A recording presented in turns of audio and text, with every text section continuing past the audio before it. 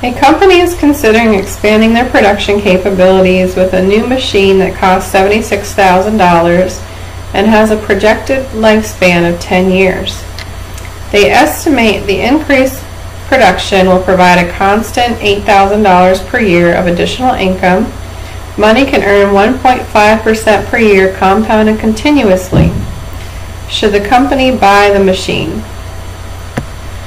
Alright, so what we need to find out here is the present value. And it's a continuous income stream, so we're going to use the present value 0 to t, f of t, e to the negative rt dt.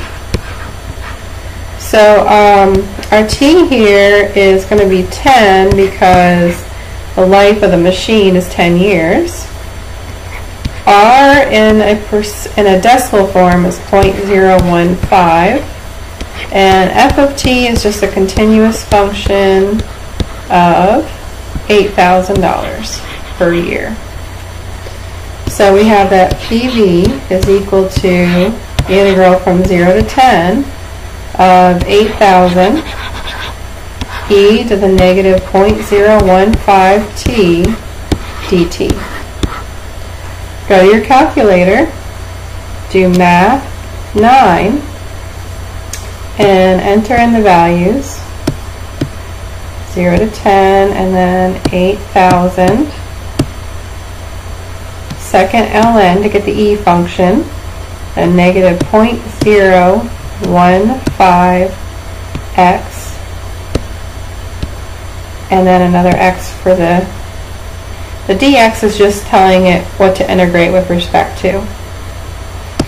Hit enter, and we get $74,289.08. So the machine costs $76,000, and they're only going to get $74,289 out of it. So it does not look like they should buy the machine.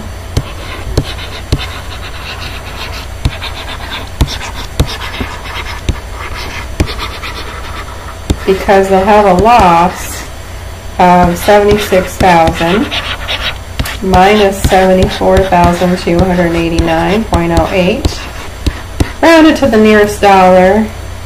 Let's see, 76,000 minus 74,289.08. Loss of about $1,711.